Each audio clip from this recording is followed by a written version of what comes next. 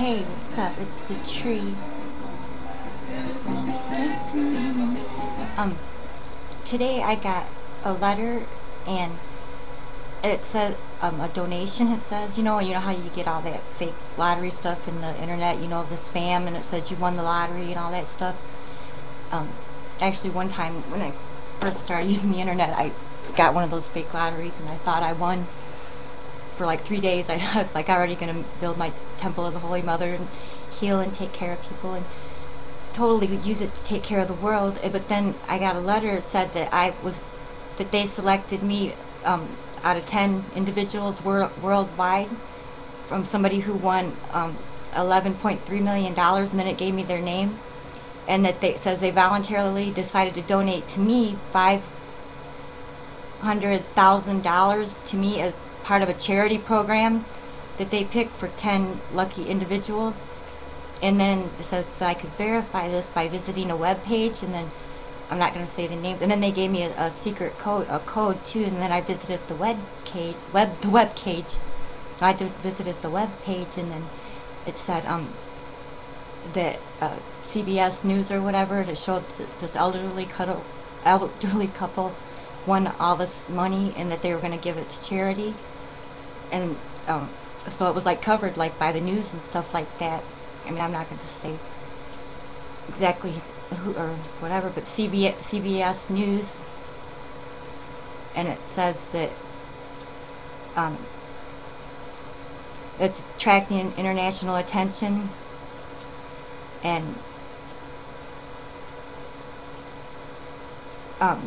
they put over $11 million in the bank, and then they have made good on a promise to help other people, as they gave most of their winnings to local charities.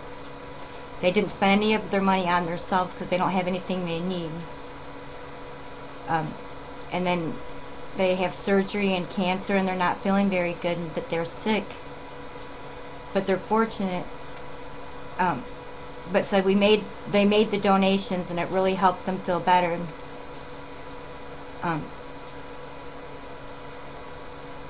They won't talk about how much each organization or person that they gave it to, but it estimated they gave up to about 98% of their winnings.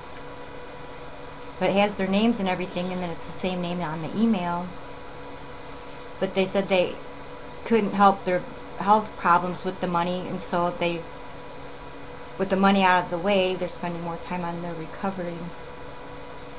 But they're sick and they have cancer. She says that she's never been so down and out. She's feeling a little bit better, but her and her husband are both dying of cancer, and they're sick. And but they gave me like a code, and then said that the code, if anybody that tried to claim the money without that code, or that wasn't the right person, that they would be they would face full action of anti-fraud from the, in other words, pressing charges if anybody tried to like reply and say that they weren't me. But they said that they sent it to me, and then I checked the paper and everything and found out that they really did win the lottery, and that they really did donate it to charity, and said that they chose me out of 10 individuals because they gave most of it to charity, except they picked out 10 people worldwide, and decided to donate to me $500,000.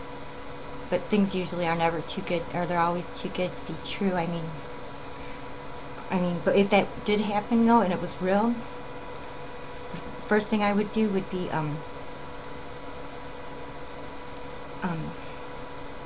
well, I want to build like a temple of a Holy Mother, like a place where people can come and be healed for free. Like to have